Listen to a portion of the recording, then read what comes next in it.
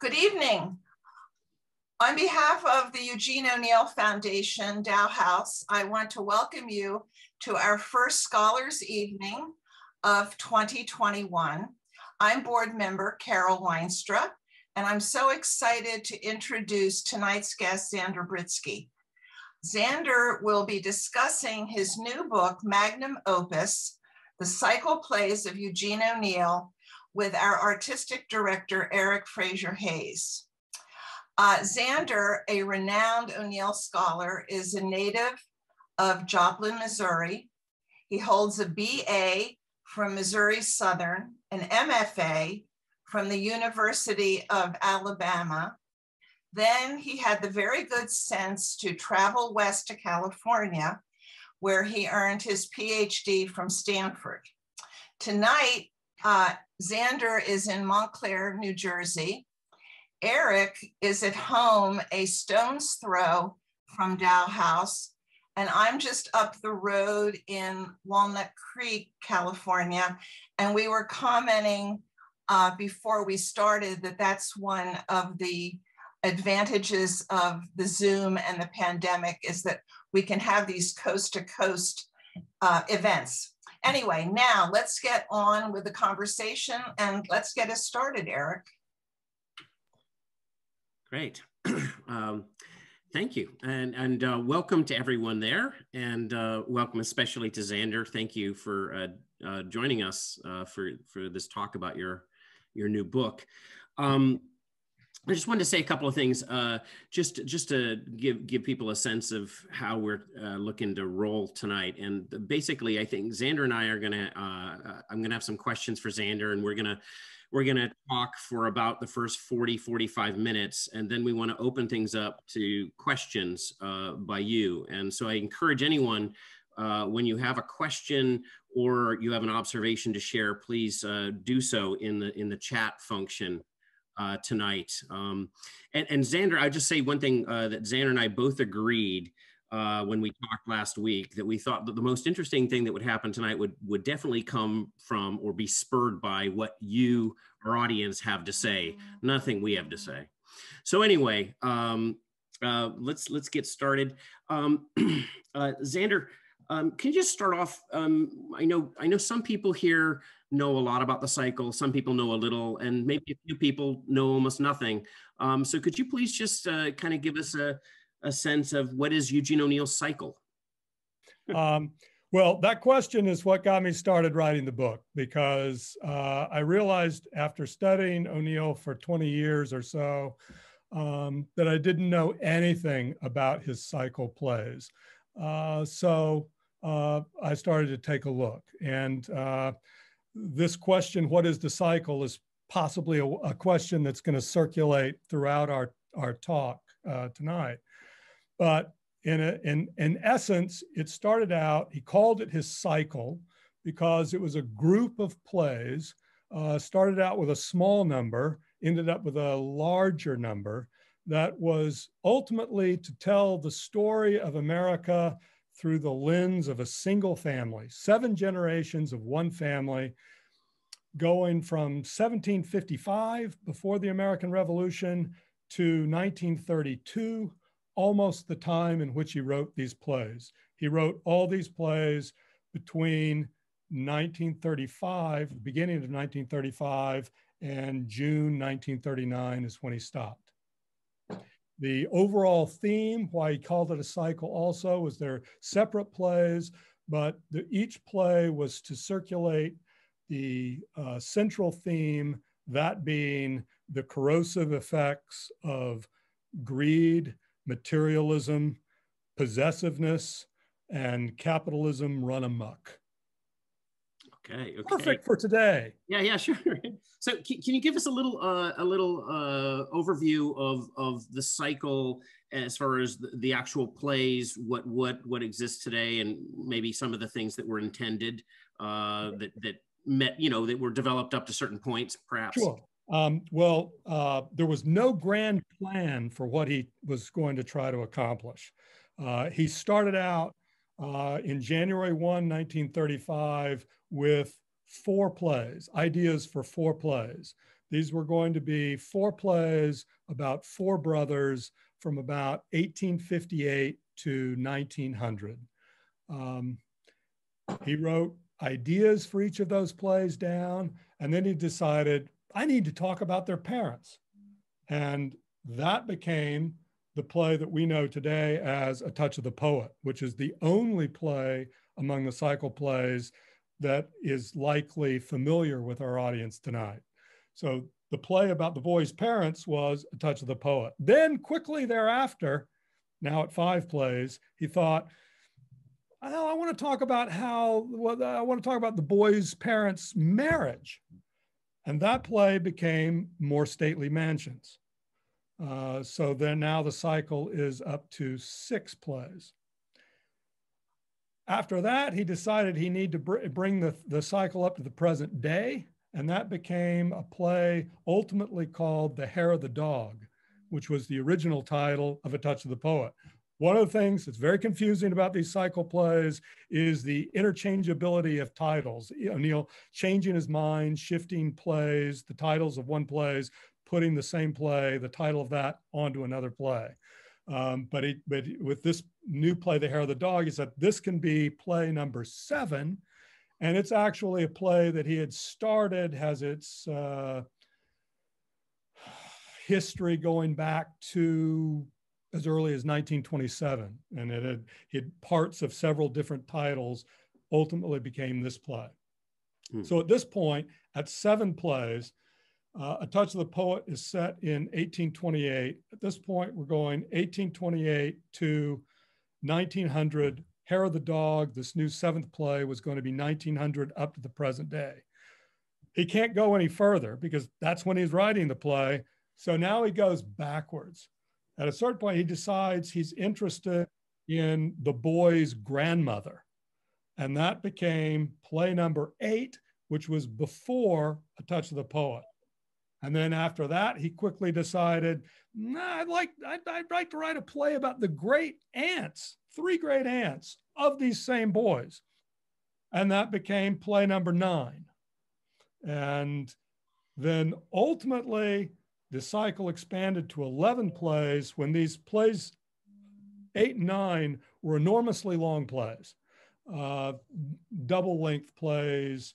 If you know Strange Interlude, they were about the same length as Strange Interlude. So he decided way late, after he'd actually stopped writing the cycle, ostensibly, he decided to add 2 more plays by tearing up or rearranging those 2 very long plays and turning them into 4 regular sized plays, thus bringing the count up to 11. Okay, wow. And can you give us a little bit of a sense of the publication and the publication history and its variations? I know it's changed over time. Also, you're gonna want to interrupt me on this one. Oh, okay. I'll be ready.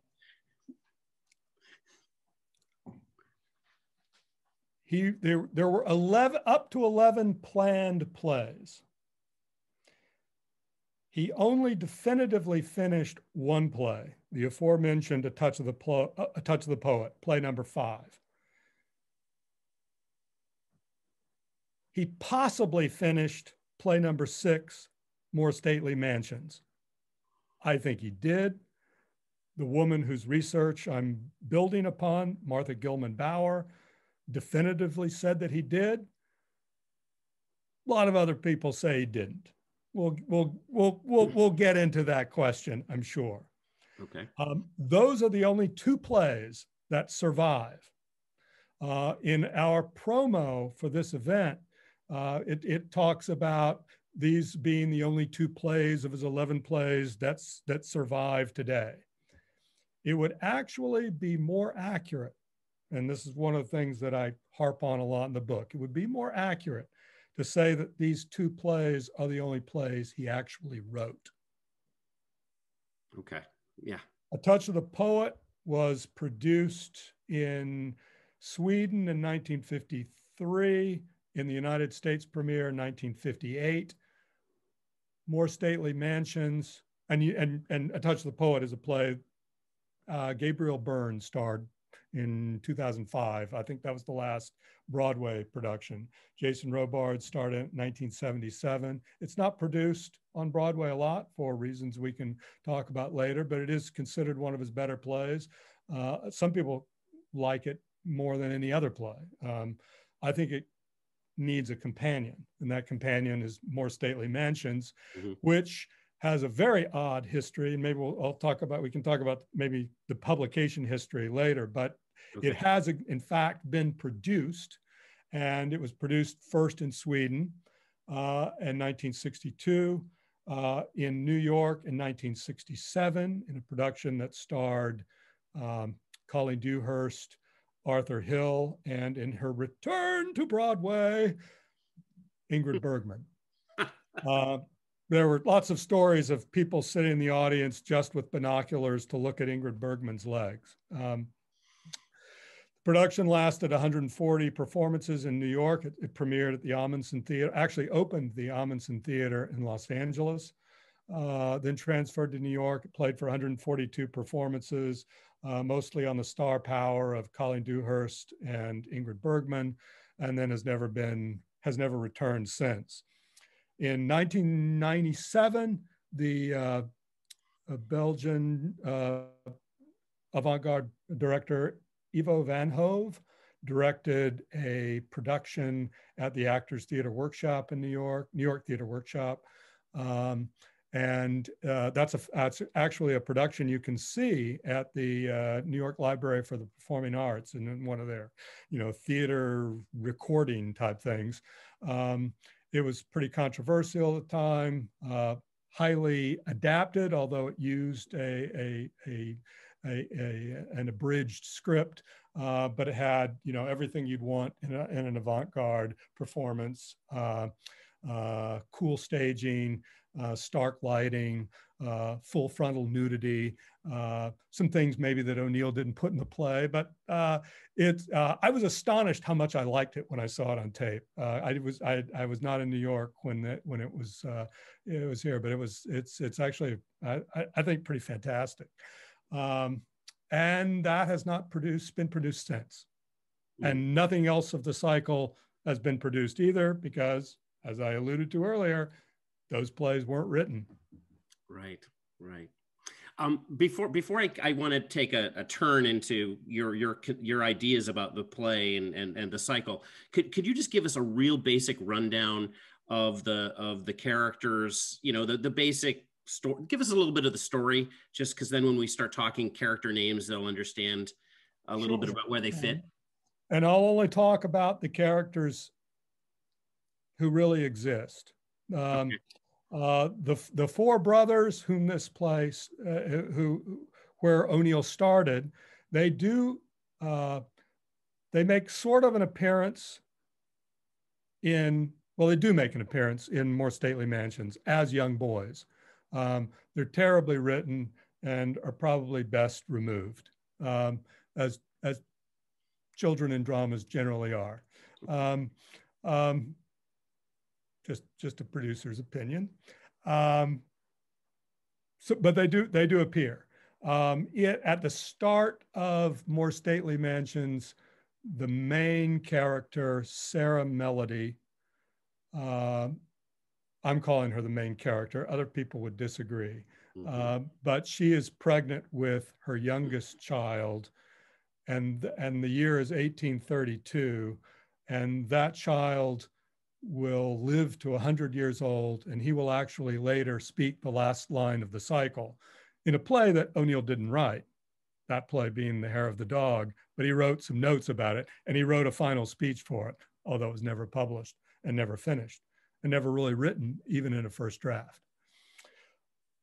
Of what we know, of what we have, what we'll be talking about later, we're talking about an Irish family that has first generation, that has settled outside Boston, and the play concerns their adjustments as immigrants in New York, or in Boston, in America, and the daughter Sara Melody's marriage to Simon Harford, Yankee aristocracy, and it's their children who are where the cycle starts, although that's not where it finishes.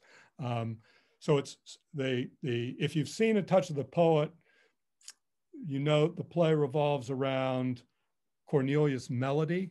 He's the owner of a tavern. He's come to America because he's been thrown out of his host country, his native country, Ireland. He was and then England, where he served in Wellington's army, was a decorated soldier.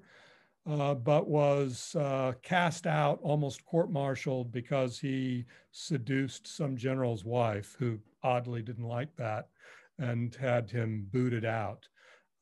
So he's come to America, and where he starts an inn, and he is bamboozled, believe it or not, by the Yankees and swindled. They told him, and this is a real estate story that would never happen today, but was told that the stagecoach to Boston would go right past the inn. But they built the interstate near him and around him, or another main road, rather, of course, not an interstate, but completely bypassing him and dooming this tavern to economic ruin, from which he cannot recover. And his daughter, who was born in Galway, is a young woman of 20, I think, when A Touch of the Poet starts, and she can't stand her father because he's full of bombast and pretends he's some great lord, rides around the countryside on this thoroughbred mare, pretending he's aristocracy, when they're poor as church mice, and she and her mother have to do all the labor at the inn. And then she's also mad because she thinks, well, you got swindled, so what? You could have, you've got to bounce back from these setbacks. And she says, this is America, where you can be anything you want to be. And then goes further and says, if I were a man, I wouldn't have any problem. So she decides she's not going to be poor, and she sets her sights on marrying this man who doesn't appear in the play, named Simon Harford, who's he's bedridden upstairs at the tavern. They took him in. He was at the little cabin that the family owned when he took ill, and so they take care of him. And Sara concocts this plan that she will seduce and marry him, and that way rise in the new world. This complicated by the fact that she loves him, which is a great twist in it. She does want to rise socially, economically, but she also loves him dearly, very much, and sees him exactly for who he is. So that's really the story of the first play. And More Stately Mansions, the play that immediately follows it. It is about the rise of the Harfords with Simon and Sara, and their development of various businesses, not unlike Amazon.com, where it is a mighty river, but yes, it's taking over the world. And they're doing that with a series of cotton mills, and then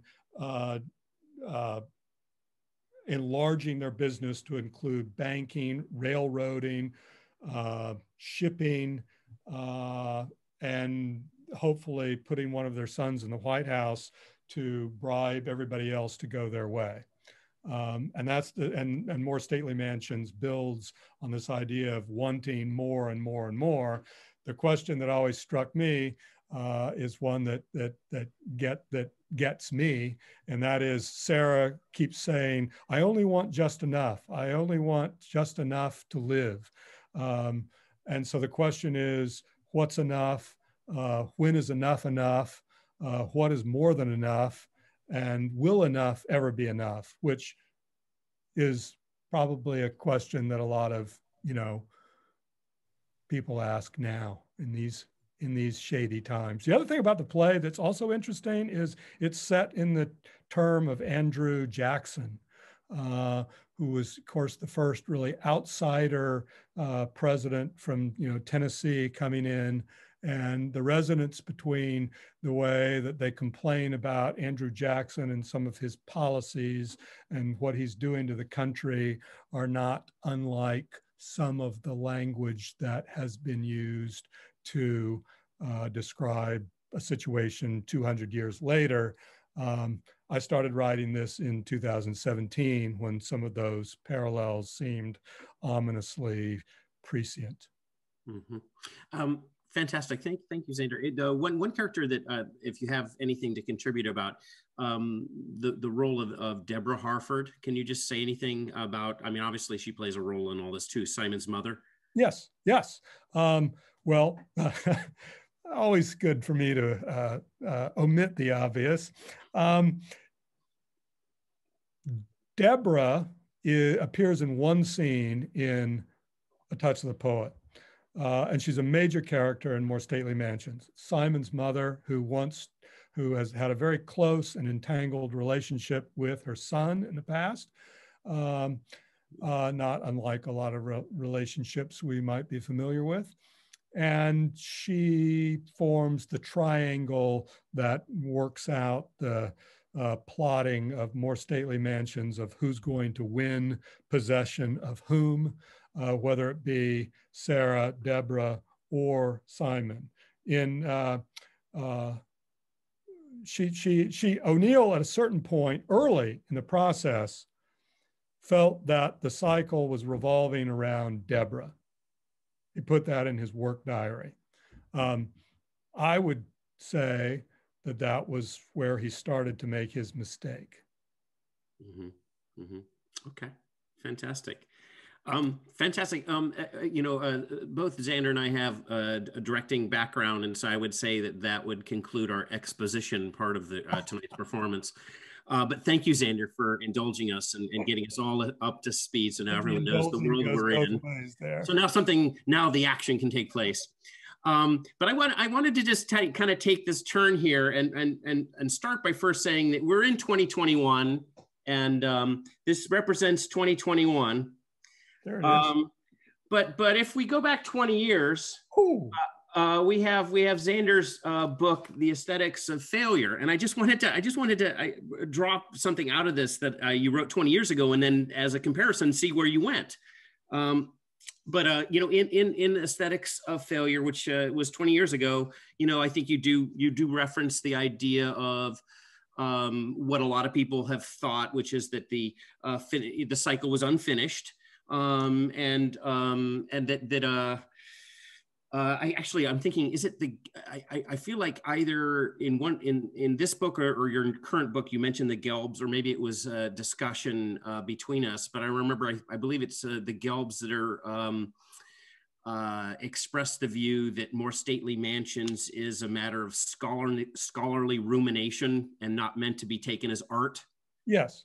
Yeah. I do say that. Yeah, so I felt like, that was kind of maybe what was the accepted view 20 years ago. I just wanted to read you one quick thing, just a couple of lines actually, but it's I'm going to regret ever having written that book now. I just want to say, because in Zander's book, this is from 20 years ago, but which I really liked, and I've had an interesting, lively discussion writing in the margin with you.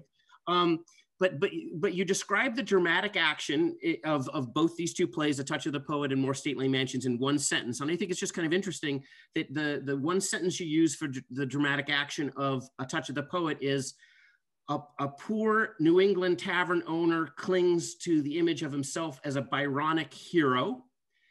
And in More Stately Mansions, your dramatic action is described as a young man fights to preserve his soul against the competing desire for material gains and conquests.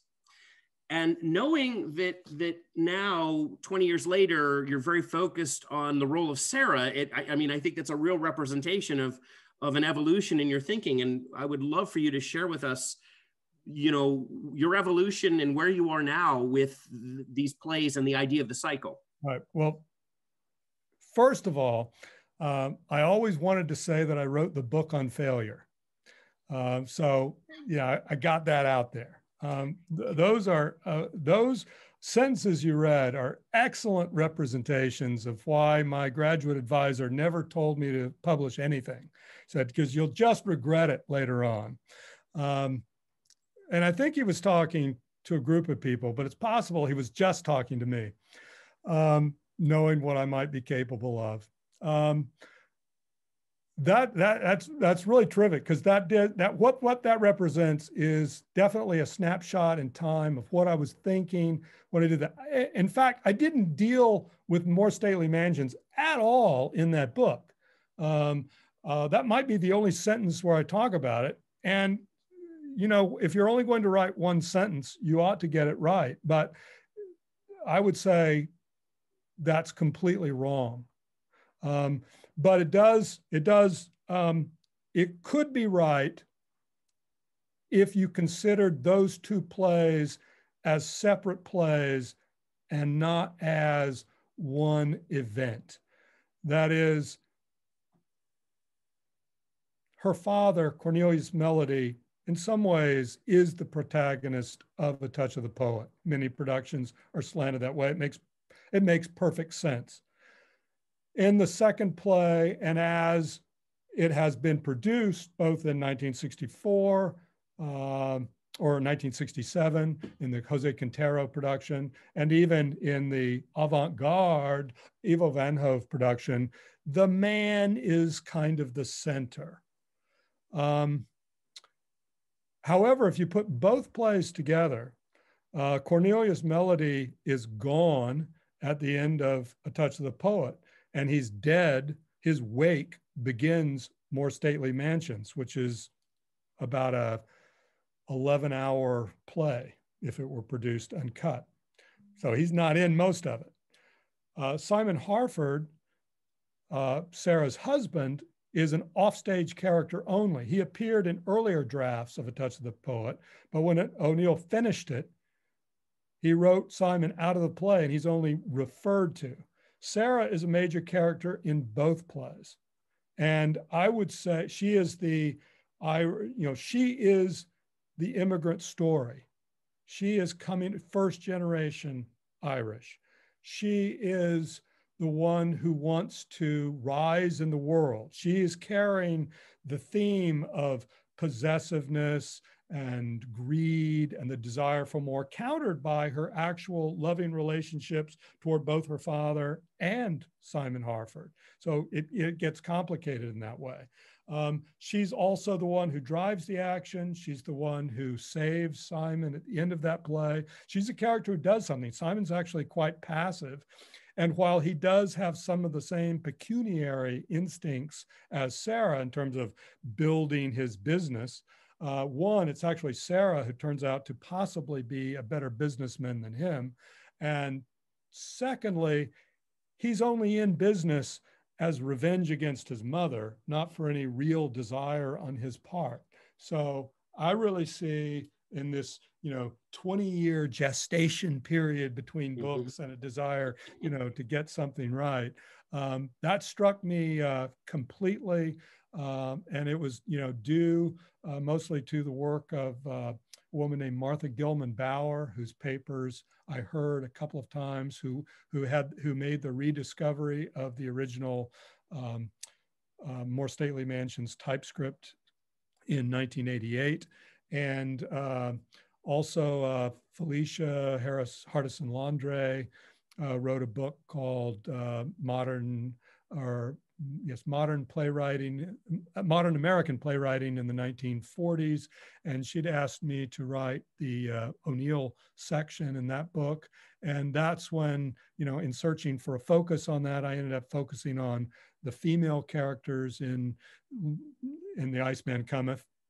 Good time there, female characters in The Iceman Cometh, Long Day's Journey into Night, Touch of the Poet, and Moon for the Misbegotten. And I became fascinated with Sara Melody in that project. And that led, I think, directly into maybe rethinking, not even rethinking. I wouldn't say it's rethinking. I would say it's thinking for the first time.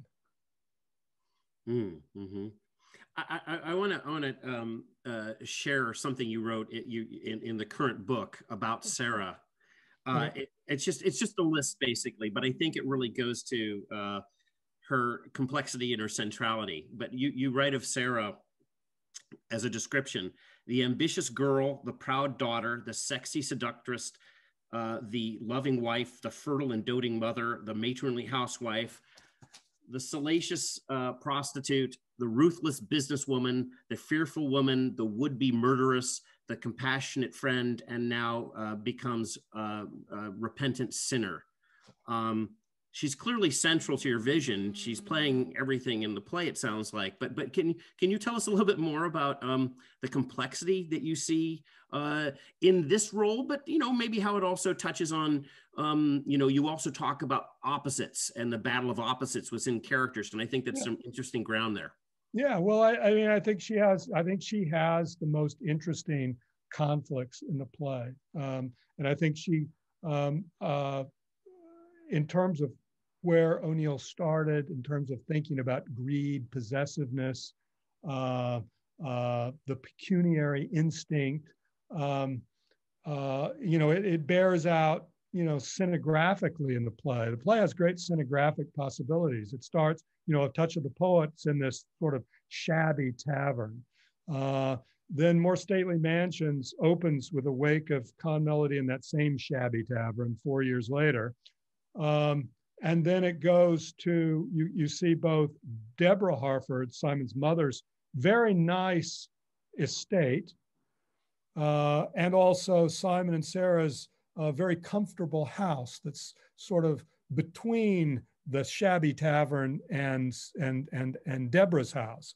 And then Sarah inherits this Deborah's mansion, and immediately is in search of something bigger and something finer. And by the end of More Stately Mansions, she has these architectural designs for this massive estate that's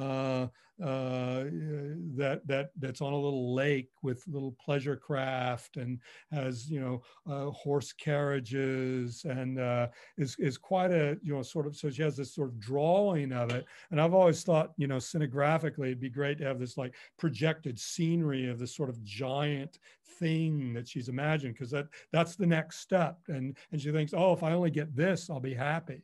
In fact, I think I sort of even start the book with a speech from where she's dreaming of having all this stuff, and so I just related that and think of she aspires to all these things, and there's no limit to these aspirations, and I find that interesting and really attractive. I mean, it can be repellent. It goes down some dark places, but she owns it, and her speeches are fascinating because she'll go down these tangents and say, no, I don't mean that. That's not me. That's not what I want to do. I love Simon. I don't want to drive him into this business. I don't want to. And then she'll continue on, and she almost seduces his brother. She doesn't. She pulls back, but she sort of almost does, and she sort of begins to sort of dress dress very voluptuously and outrageously. So again, costume designers, fun. So she's just, when I began to think about it, I said, there aren't that many women's roles. Well, one, I thought, O'Neill is underrated as a writer for female roles. And two, I thought, this is the best one. She gets to do everything. And so I thought, I really wanted to showcase that. And it's possibly also true, and I put this in the preface, I might as well mention it now, that my mother died right before I started this book, and it became pretty clear to me, maybe at the end of the book, that I was sort of, projecting my mother into this character, which is interesting, maybe only because there is a mother figure in the play, Deborah, who has a very possessive relationship with her son, possibly not entirely different from a relationship with my mother that I experienced, which I don't talk about at all in the book. I put it all on Sara. So it probably has some effect. But I also have, you know, Hedda Gabler, characters like that. I always fall in love with these characters when I'm thinking about them. So I think that's part of it too. Right. I'll follow up with that. I mean, considering that, I mean, you see Sara so central to the cycle, and we have one of the two plays as we have at this point called A Touch of the Poet, and as I think you even referenced tonight, you know, the whole cycle at one point was called Touch of the Poet. Where do you see the idea of A Touch of the Poet in your conception of a Sara central figure cycle? What role does that play? Obviously, it seemed to be a big thing for O'Neill. I'm wondering how it evolves in your mind with Sara being so prominent. Well, probably have to separate me from O'Neill a little bit at this point, and you know, maybe you as a director, you know, maybe where I'm going to go here. I think some of O'Neill's mistakes with the plays were maybe focusing on the wrong characters. Sara is a character who slipped up on him. And I'd sort of make an analogy early on. Sara, to me, is very much like Margaret in Cat on a Hot Tin Roof. Tennessee Williams, when he started to write that play, was writing about Brick, the son, 2, the father, 3rd, maybe Margaret. In the course of writing that play, I think he made Margaret the best character. She's the character who drives the play. And that's what maybe that's an analogy that was a star for me. Williams has certain notes about liking that character more. I mean, the short story that he based Cat on a Hot Tin Roof on, 3 Players of a Summer Game, the Margaret character is awful in that short story. She's just kind of a man-hater and sort of emasculates her husband in that. But the Margaret in the play becomes a lot more than the character that Tennessee Williams wrote, and he has certain notes about, I'm starting to like this character more and more. O'Neill does a similar thing with Sara. He begins starting as admiring her for what she is when he didn't like her very much, I don't think, in the beginning. So I don't think so. As an interpreter of it, I'm more interested in what I see as results than maybe intentions, and that's something that Andrew Lee wrote about when he wrote about an article in the Eugene O'Neill Review a couple of years ago, and I maybe take that in an even wider context in the play to talk about, you know, this is I'm a results guy, I guess, and that gives me liberty to maybe run wild with these plays a little bit. You know, what it reminds me of as you talk about it, it kind of reminds me of the way Chris Christopherson becomes Anna Christie, in the sense that my understanding is that, you know, that the focus was initially the father. Nobody wants to see Chris Christopherson. O'Neill was right to kind of, after it failed out of town, to redo it. And what does he do? He takes, you know, the character of Anna is like, she's like a secretary or something. She's taking dictation or somebody, and falls in love with this really bland guy in Chris Christopherson. And in Anna Christie, you know, she's this prostitute whose father has condemned her to this life by abandoning her. And then she sort of reclaims herself and then falls in love, perhaps not exercising the best discretion in the world, falls in love with this guy who just literally appears out of the sea. And it's, you know, it's wonderful. So it's got all sorts of nuance and stuff. And yeah, it's her play. And to say it's about old Chris, even though he's talking about that old devil sea all the way through the play. Yeah, I get that. But you don't have a great Anna in that play. You got no play. Right. I will add, though, that I think the role of Captain Jessup is a lost gem in that play. But he's, yeah. But anyway, hey, One thing, often when people think of these two plays, they think of A Touch of the Poet being very realistic, or something done in a realistic style, and More Stately Mansion seems to demand going into the world of expressionism. Can you talk a little bit about reconciling the two things in a single cycle? Yeah. I mean, I think it's one of the great things of the play. Travis Bogard, probably still the dean of O'Neill critics. He really took More Stately Mansions to task and downgraded it because it didn't adhere to the same realistic, stylistic unity that A Touch of the Poet had established, and that O'Neill would go back to in the plays that he wrote after, specifically Long Day's Journey, Iceman Cometh, Moveliness Begotten, which I might argue aren't necessarily all realistic either. But essentially, A Touch of the Poet adheres to all the tenets of American stage realism. More Stately Mansions starts out that way, and then brings in all sorts of stylistic devices from other points in O'Neill's career in terms of long monologues, sort of almost direct address speeches to the audience. At one point, in one scene, he lapses into something reminiscent of Strange Interlude, in which characters speak their thoughts aloud while they're all on stage together. The characters dress, particularly Sara. By the time we get to the first scene in Act 4, she's the office has been somewhat transformed into a brothel-like environment.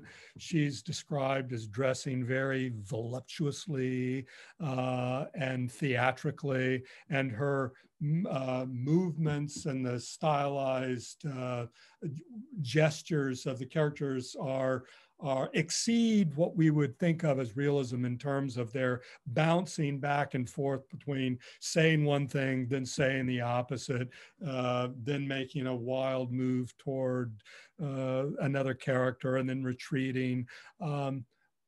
Where Bogard sees that as a breakdown, I see that actually as an example of stylistic unity, in the sense of what's happening is, and the stylistic departures only happen after the bait of greed and possessiveness to take over a company, to inherit a mansion, has been ceded to Sara and Simon. That's the first time they've ever argued in the play, and we see that happen. And then their actions become more theatricalized, I would say, as a manifestation of the possessiveness and greedy instincts that are metastasizing on their souls. And then we see the external manifestations of that inner condition. And then it recedes as the play resolves back to the sort of little cabin next door, and they're all sort of barefoot in rags at the cabin next door as the play ends in the epilogue of More Stately Mansions, about 10 or so hours after we started. So I think it runs a circuit, and so I think that establishes it as a unified event, and I think it also separates it from what O'Neill did later. I think it kind of puts the button on his on what he was trying to convey, his ultimate statement on where the greedy impulses lead us, that he'd started in Desire Under the Elms and Marco Millions in the early 1920s. Yeah.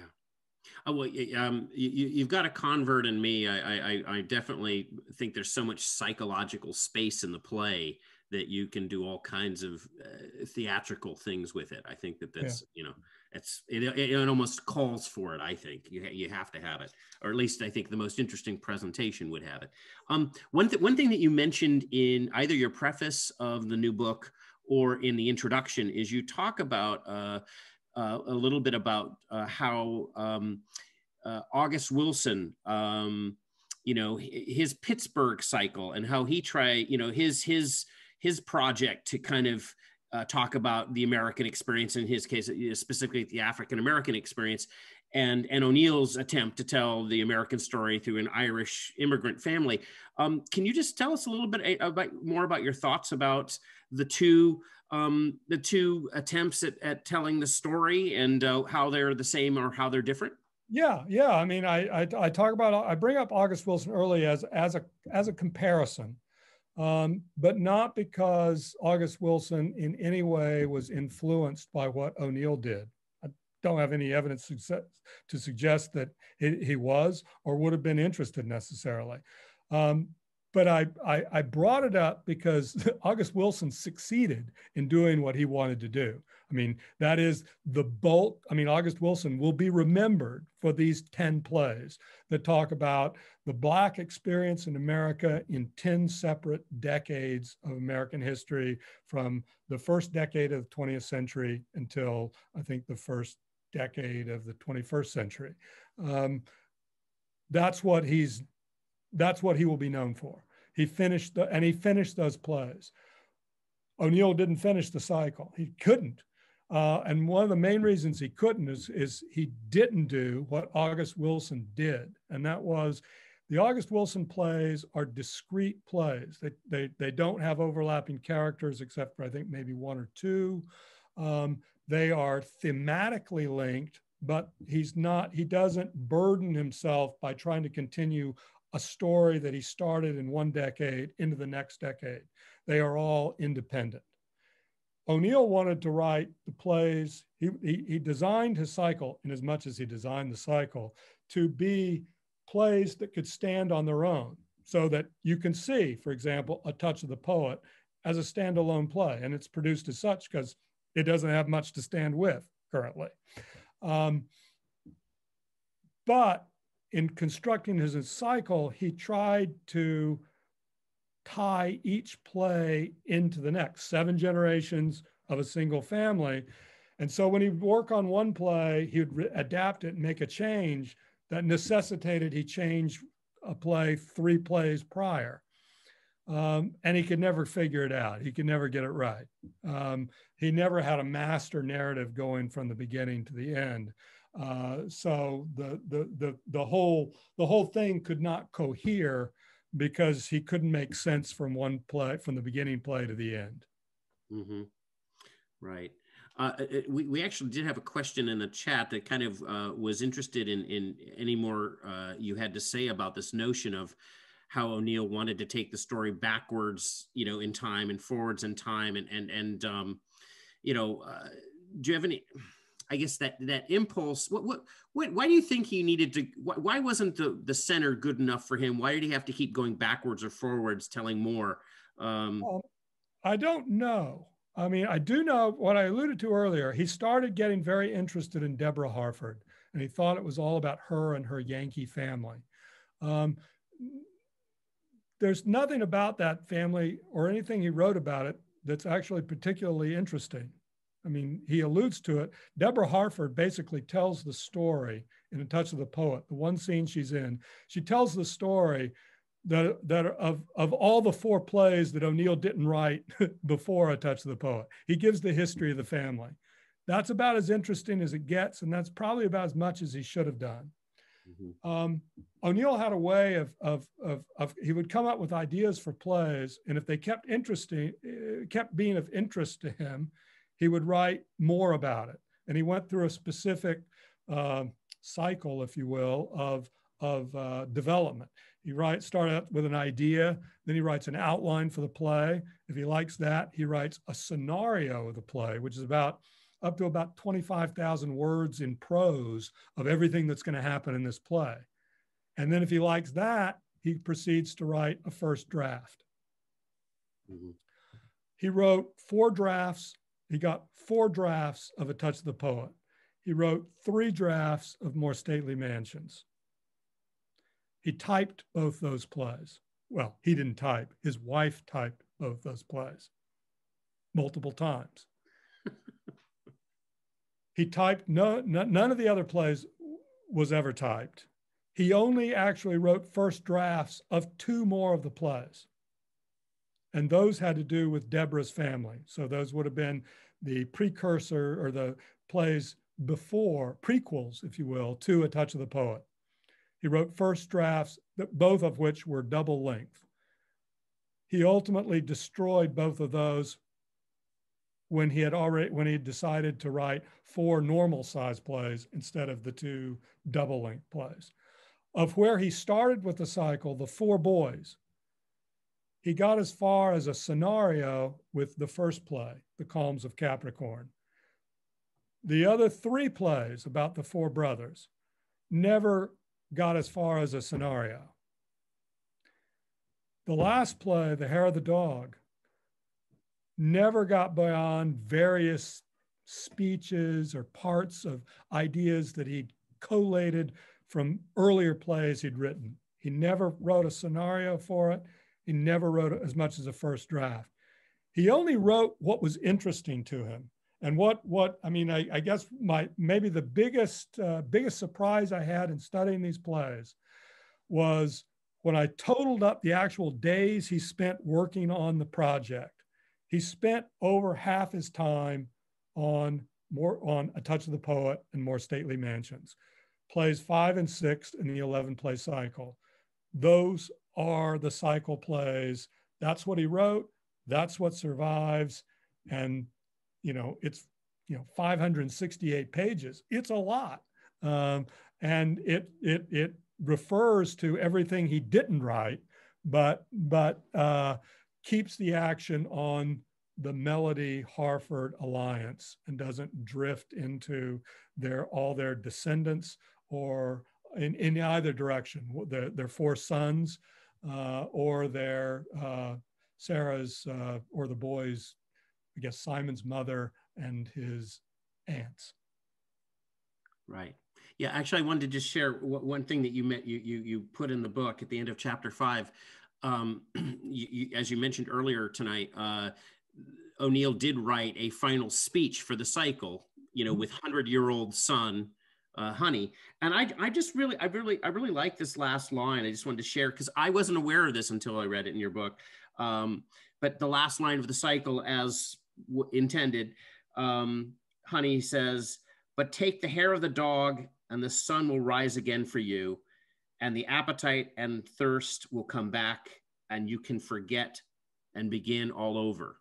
And I do think it's interesting that he's got his theme, it's right there, at that, what he thought was 100 years later with an old man. I thought it was really interesting. One question we have is, did Tao House or California somehow enable the cycle or doom it? However, and then a follow-up, however you answer, do you think that, excuse me, the answer just moved on me. Do you think it could be produced full scale at Tao House? In which case, this Dave King will take a front row seat. I would like for it to be producible. I have ideas on making it producible, which actually involve reducing the size of More Stately Mansions and cutting it around Sarah as opposed to Simon and his mother. I think O'Neill gets lost with his mom in the play.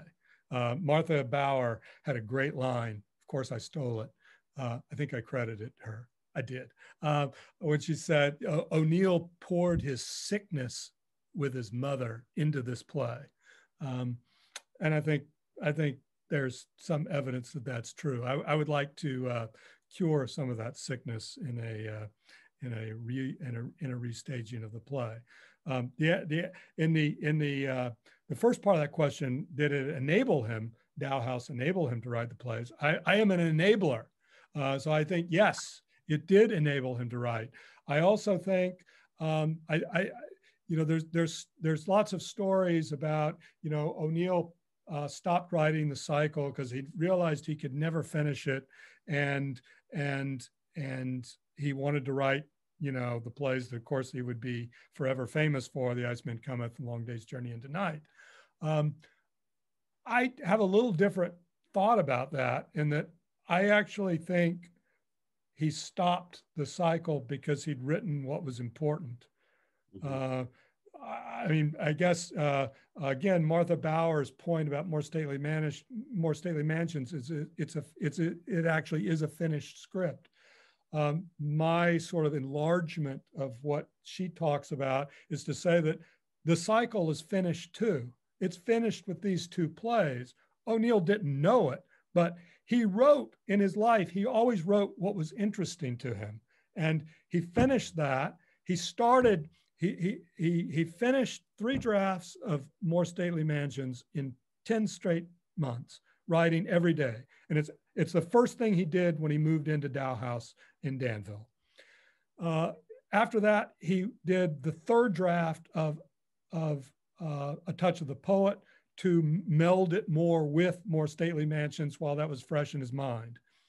After that, in early June of 1939, he started to write the prologue of The Calms of Capricorn, which was the play that follows More Stately Mansions. He wrote the prologue, looked at it the next day and said, "This is terrible," and tore it up and destroyed it. And a few days later, he started writing The Iceman Cometh. My point is simply by looking at what O'Neill did, not what he intended, but what he did, he was finished with that project and then could do something else. Mm-hmm. Yeah, good. I've got something else from the chat. Just a thought. Zander, do you think the missing 9 ghost plays, meaning the 9 plays that didn't get completed or even written, that the 9 plays could possibly be part of O'Neill's writing process for the plays that he did complete, like, in a sense, creative notes that he drew upon? Could be, yes. I mean, there's a ton of notes, and I mean, he said somebody, I've written 800 million notes about these plays, and he undoubtedly destroyed some of them, but there's still a ton of them left. And they're all up at Yale, at the Beinecke. And they're fascinating. But you don't have to go to the Yale. Donald Gallup transcribed all those notes, and that is what his book, Eugene O'Neill and his 11-play cycle, which is, again, a book that I'm building on and maybe enlarging upon and riffing off of in some ways. That is the book that, I mean, as a book, it's difficult because it literally is the transcription of all his notes with not a lot of editorial guidance about how to think about them. And it's chronological, which is difficult too, chronological in terms of when O'Neill wrote them, but that doesn't mean how they fit into the thing. All the stories about other plays are interesting to read. And I'm sure they influence some of his actual notes about those plays. May be more interesting in terms of an influence on what does exist than, I mean, because they really aren't plays. These other things, they just didn't get to the play form yet. Mm-hmm. Yeah. Okay. Yeah, I can totally see that. I wanted to share a comment, where my comment went, but hold on. Things keep moving on me. Me too. Dan McGovern shares that he and Carolyn saw the premiere of More Stately Mansions in Los Angeles, and Ingrid's legs were a matter of indifference, that they loved the book. One thing I was curious about, you talk about in your book, you talk about what I would almost call the custody battle over the narrative of what happened to the cycle. In a sense, in which case I think you're kind of advocating for More Stately Mansions, the theatrical orphan that needs somebody to claim it. But can you just share with us a little bit of, I found that really interesting, kind of how the stories about what happened to the cycle got told and changed and adjusted by Carlotta or some of the biographers. Can you tell us a little bit about that? Well, I'll tell a little. This will get into a lot of alleys of arcane stuff that maybe not all of our audience will appreciate as much as I have come to. So I'm gonna rattle on. But I find the stories fascinating in terms of how the plays happened. But in a nutshell, I'll say this. One of the people to whom I dedicated the book was the woman I've mentioned a couple of times, Martha Gilman Bauer, because she is the person who made the rediscovery as late as 1988. It had been there for almost 40 years, this typescript of More Stately Mansions. Other people had seen it, but they hadn't talked about it as though it were an important document. When I was up at the Beinecke and got to look at that manuscript, like in about 5 minutes, I thought, holy cow, this is like a fascinating living document of what happened when. And how this, I mean, the document itself tells the story of its evolution and of its coming into being, because it's not just, it's a typescript, 279 pages of this play, but it's not a clean copy of that. It has all of O'Neill's notes and edits on it as the actual process of creation.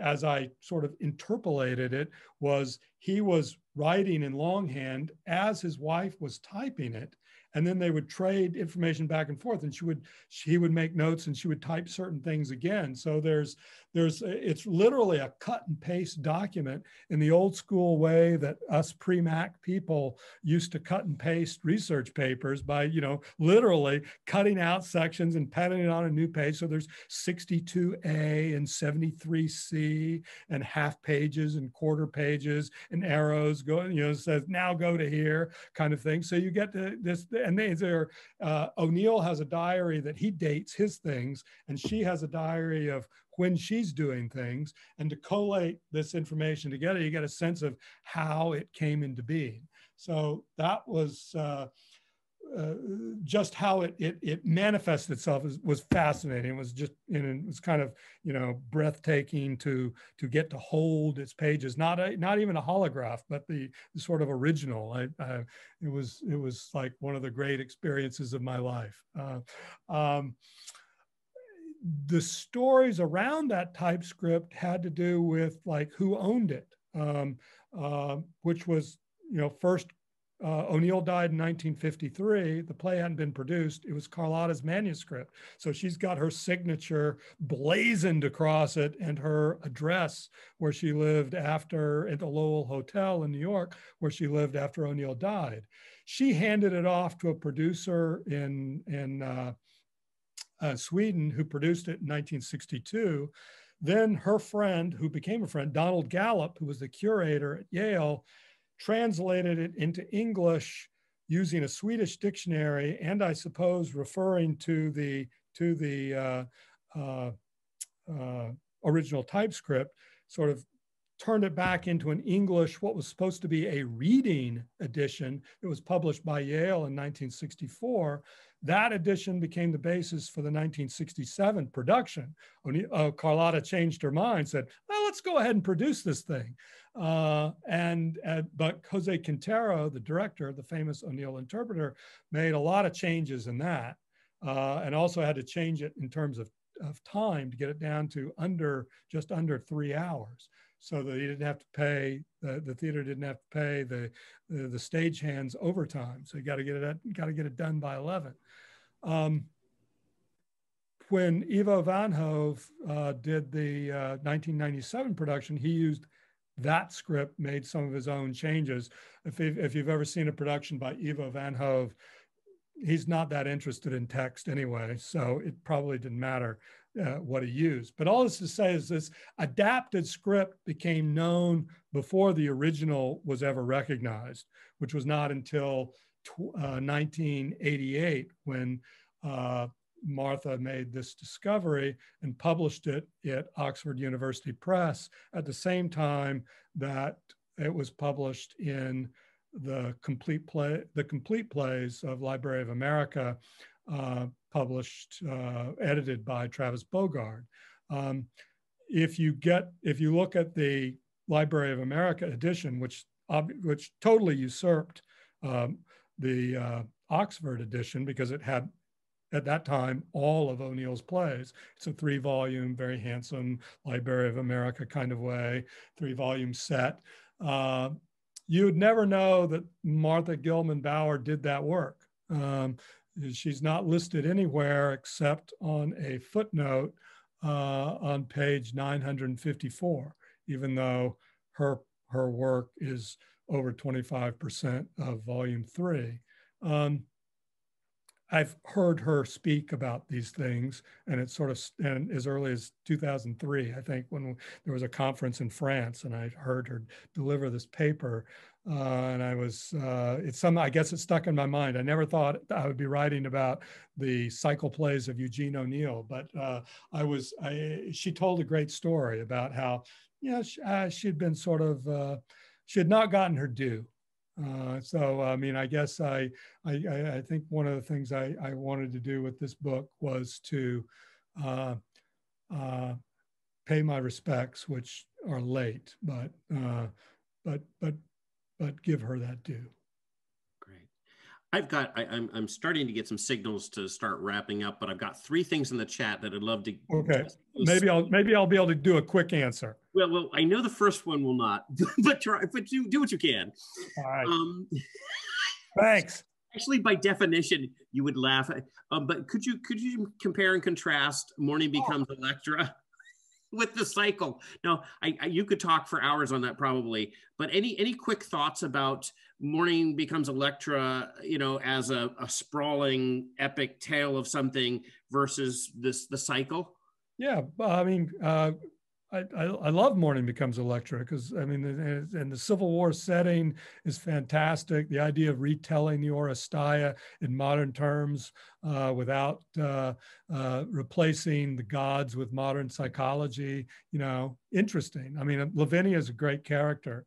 I guess what I'll say, my short answer, Sarah's better. Sarah's better than Lavinia, I do think I think the cycle plays, the 2, A Touch of the Poet, More Stately Mansions, are sprawling in that way.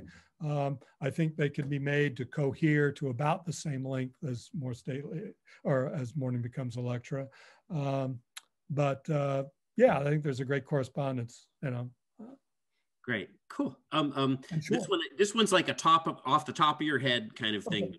What do you think the title should be of the whole cycle as you have it conceived? I don't know. Of course, I've not even said the title that O'Neill had it. O'Neill's title, ultimately, after several versions, he originally called the cycle A Touch of the Poet. That was the original name of the cycle. After he named a play The Touch of the Poet, he couldn't very well have the whole cycle that. So his title for the cycle was A Tale of Possessors Self-Dispossessed. That is a terrible title. O'Neill usually has great titles. A Touch of the Poet, great title. More Stately Mansions, great titles from a poem by Oliver Wendell Holmes. Although Oliver Wendell Holmes wrote that poem after the time in which More Stately Mansions is set, which is a point that Donald Gallup makes in his book, and that I steal. Well, cite. No, that's my short answer. I don't have a better title, but I would say this. I have thought about it, and if I were to have my name on the production I have in mind of the 2 plays, edited as I see fit, edited down to a workable size, I would need another title, and it wouldn't be that one. It wouldn't be A Tale of Possessors Self-Dispossessed. No one wants to see that play. Okay. And our last point, which I think is a nice way to end, here I've got in the chat, Zander, the last line of your book states, "Time draws nigh for the great work of the cycle to begin." And the question is, how would you like to see it begin? Well, the cycle to me is A Touch of the Poet and More Stately Mansions, produced together back to back. That closing line is an allusion to the last line in Tony Kushner's Angels in America. As another analogy, I see these two plays having the same, in line with Millennium Approaches and Perestroika, the two plays of Angels in America. That's the nearest comp I could get to. So that's, I mean, I'm sort of in, I mean, I reference Angels in America as a work of what Jonathan Kalb calls marathon theater, talking about sort of the value in going through a long experience. So Kushner, of course, is a tremendous fan of O'Neill and has done a lot to promote O'Neill, has used his celebrity and fame and the success of Angels in America to draw attention to Eugene O'Neill. So that's kind of me doffing my hat to him and thanking him for that. And plus it's a cool line. Yeah, I agree. Well, I would like to thank everyone who joined us this evening and encourage everyone, if you haven't already, to get a hold of a copy of Zander's book, Magnum Opus. And yeah, we hope to see all of you in one form or another in the near future. But Zander, thank you so much. Thank you. And Eric, let me just say one final thing here. I was saying this to Allie and Carol maybe before you logged on. You started. I mean, I've complained so much about it, doing things on Zoom, and I've done my fair of belly aching about the pandemic. But this event tonight, I realize, is one that could not possibly happen, would not happen in this way if we were not under these conditions. And we would not, I mean, I could come out to the foundation and talk to you out there, but I couldn't talk to everybody else concurrently. I'm super grateful for this experience. I'm humbled by the number of people who came to this chat, and thank you very much. Thank you, Zander. And I just want to say thank you to Carol Weinstra and Ali Bodden and Teresa Morley. And again, thank you, Zander, and we appreciate it. And thank you all for joining us, and we hope to see you again soon. Good night. Bye-bye. Good night.